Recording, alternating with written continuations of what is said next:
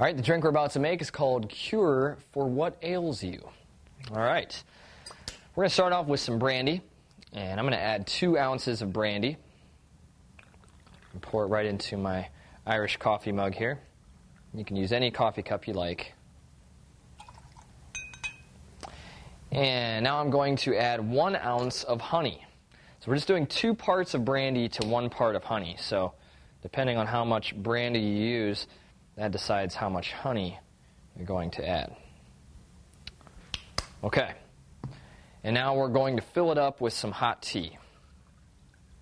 Just go ahead and pour your hot tea in there. And we're going to want to stir it up, make sure that we get the honey dissolved in with everything else, with the tea and the brandy. And with the tea being nice and hot, that should be no problem.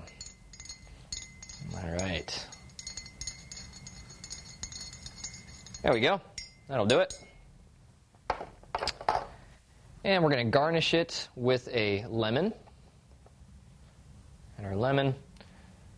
So if you're feeling a little bit under the weather, then we have a cure for what ails you. Bottoms up.